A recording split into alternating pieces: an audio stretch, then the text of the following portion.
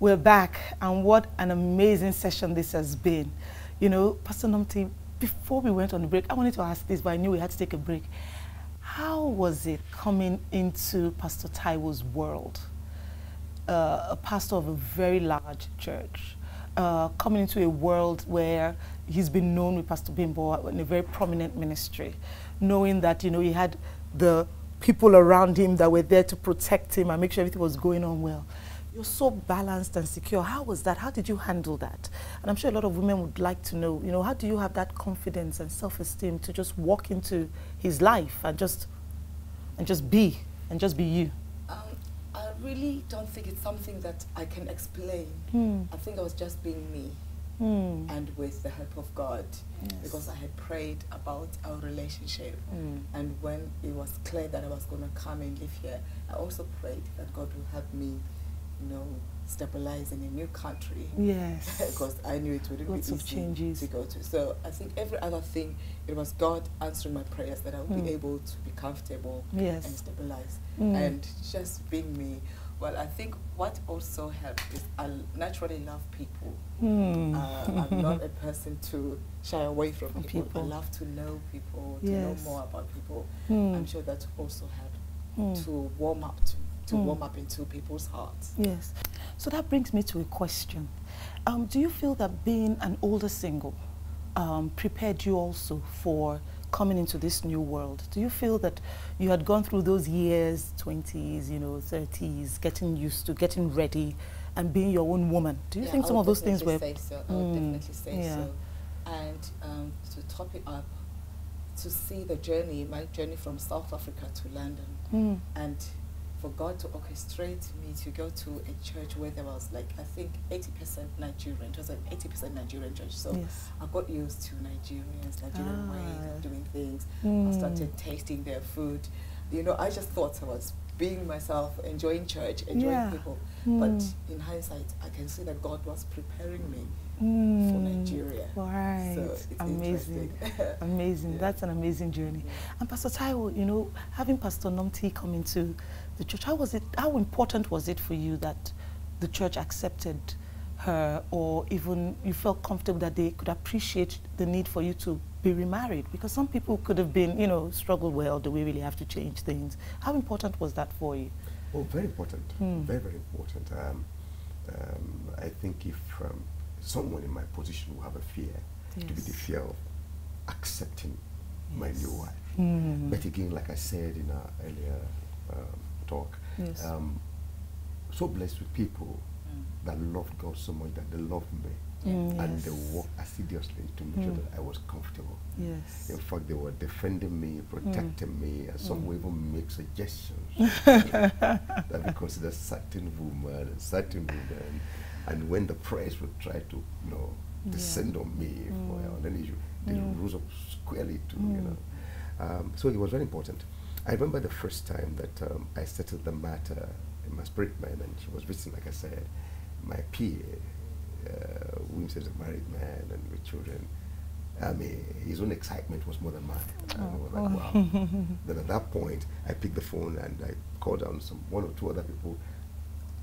Within minutes, they were all over where we were. Some were coming with flowers just for her. You know? Like, finally, so who is this woman? And I remember the day with the sermon, the very day I announced in church, we had finished service, she was in the service, she was sitting somewhere at the back, under the gallery. Nobody knew.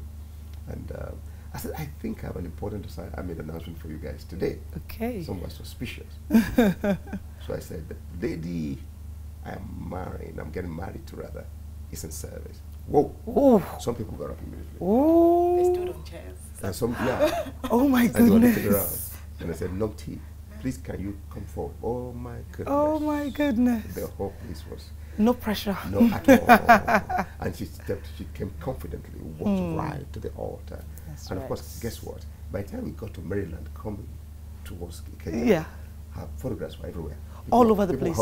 Oh my goodness, social media. Straight. Went viral. And again, she was able to take that. The one thing I realized about her, she's a very patient person. She's very cool and calculated. Yes. Things have been very smooth, but that's not to say that we didn't have challenges. Yes. Some weird challenges, actually. Oh, yeah, weird. Can you share maybe one very weird one? Weird. Just one. One. Yes. One of them. Just one. Okay. After, happened a lot before we got married.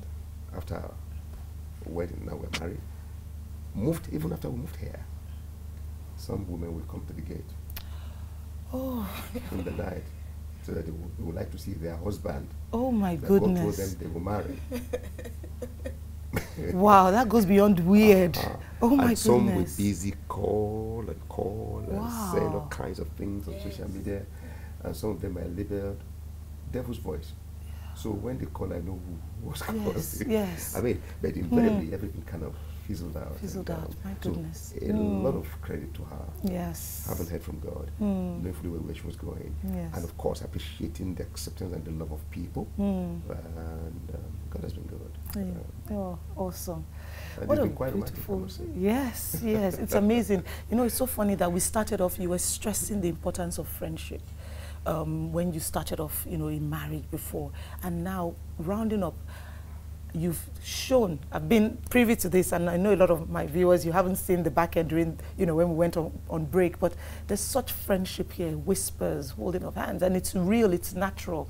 I can tell that you're both in that space, in that zone. It doesn't normally happen for people twice, but it's happened for you, and I think that's credit to who you are, Pastor Taiwo, but definitely the awesome woman you are, Pastor Nomthi. And I'm so happy. And if I can ask you, what would you say? We've talked about, this is behind the pulpit, and it's important for us to strengthen marriages. You've shared so many nuggets of truth. What would you say for your marriage? With ministry in the background, what's your next frontier? What's your new balance that you're creating? The new rhythm? Yes, I think I'll take off from this point. Yes. Whether it's ministry or otherwise. Right. Naturally, what happens is that spouses take themselves for granted. Husbands and wives. It's a natural thing. Why? I mean, you're used to one another, and so when you begin to take each other for granted, you don't know. And that will always cause a lot of damage. So deliberately and intentionally, you want to ask her that, look, help me not to take her for granted, not to take him for granted. So that's some active consciousness, and that helps quite a lot. So going forward, I believe strongly that is a journey that will impact him even in the next generation by the grace of God, because our children are watching. Yes. The next generation are watching. That's right. Or that is watching. And then we're careful how we model the present. Yes, for them. very important. Even right now in church, what we realize is that the challenges in marriage are just funny. Yeah. Some cases bizarre. You see it from the adult, but worse, more so from the youths. So how we live our lives and how we are sincere to ourselves is very important to us. Do we have challenges? Yeah. We do. You want to say something? Yeah, I'd definitely want Pastor Nomthi to on that note, round us up with, you know, your views of, you know, what the future would hold. What I like about it, how he does his style. First of all, when I first came, you know, I just observed, I sat down. I didn't come immediately and say, here I am, I'm pastor's wife, now I'm taking over. I sat down and observed how they were doing things, and gradually he would allow me to climb the pulpit and say something. And now we're at the point where every Sunday, before he preaches, I would share a promise with the congregation, and it's beautiful. And he has also given me a platform. We've just started not long ago.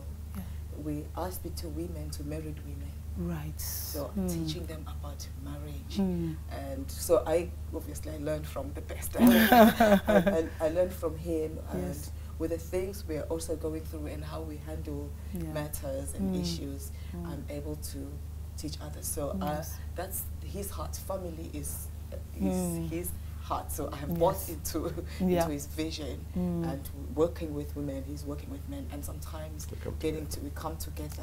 And in fact, this one is still, he was thinking, because of the way marriages are, maybe we should take one Sunday a month just to talk to couples. us together. Brilliant. Yeah, that's what that's fantastic. We haven't started, but he just... Yes. So that will be something of the future. I think that would be so needed, and I think that would be something that not just in the church, a generation would need. So I hope and I look forward to that as well. Thank you so very much for being a part of today's show. It's been awesome having both of you here. And for everyone who has joined us today, thank you very much for being with us on Behind the Pulpit with Pastor Taiwo and Pastor Nomthi Odukoya. Please follow us on our social media pages for more information. Reach out to us. We look forward to seeing you next time. Catch you later. Bye, everyone.